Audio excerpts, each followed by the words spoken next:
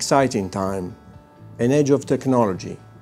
The Internet is like electricity, available at the click of a button. Advances in technology are great. They bring us untold benefits.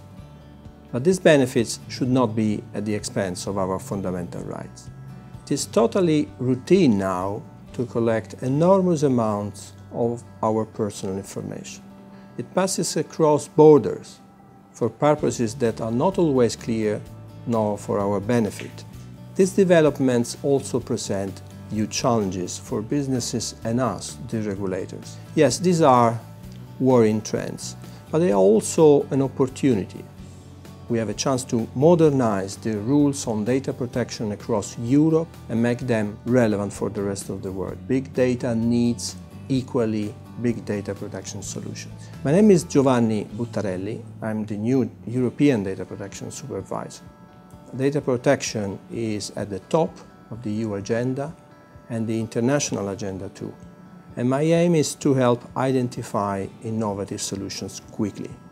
Why do I want to do this? Because data protection is not about rules or computers or laws. It is first and foremost about people. It is about us and protecting our privacy. For that, we need to start protecting our personal information in a more creative way for the world today and tomorrow. How can we do this?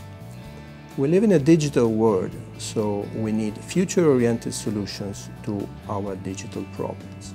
We don't need to reinvent data protection principles, but we do need to go digital.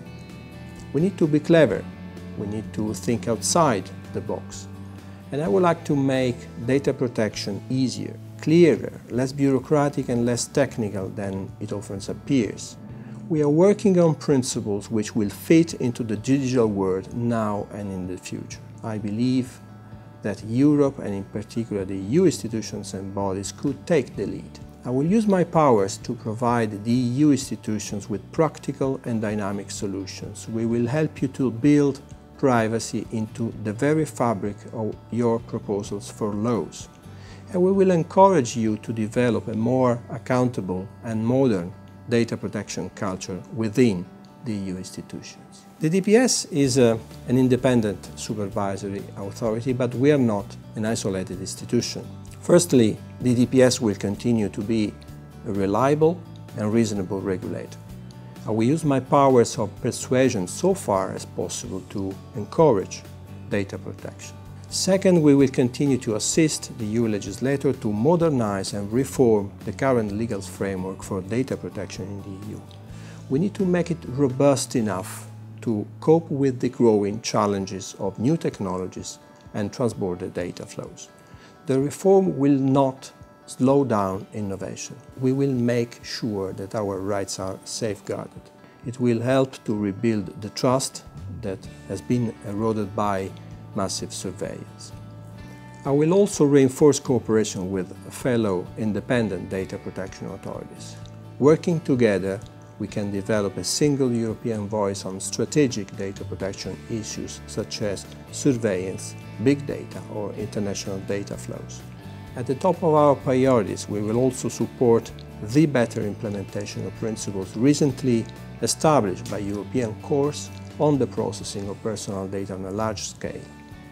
And we will also follow transatlantic dialogue more closely. The EDPS is a relatively small institution compared to today's challenges for data protection.